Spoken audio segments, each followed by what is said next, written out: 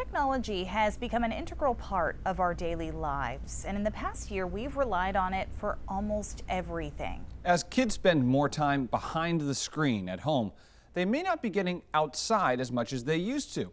Experts say they're seeing a trend take effect. Children's eyesight is getting worse, but screens are not necessarily to blame. Let's take a closer look.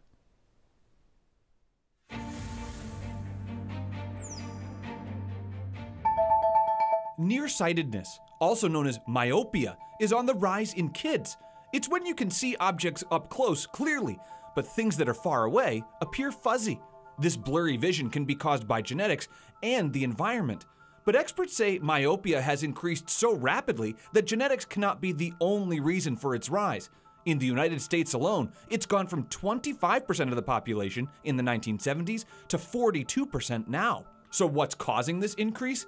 It might seem easy to blame all that screen time kids have these days, but experts say that's not the direct reason. It's actually because children are getting less natural light. Researchers say exposure to daylight and focusing on things far away outside can delay the onset of myopia. But the pandemic has made it worse. New research shows the eyesight of children quarantined during the onset of coronavirus deteriorated rapidly. But there is something you can do about it. Experts say it's not practical to take away screens altogether, but you can impose some rules.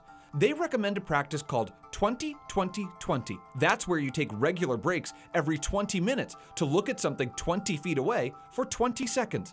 Of course, more time outside could make a real difference too. And that's your closer look.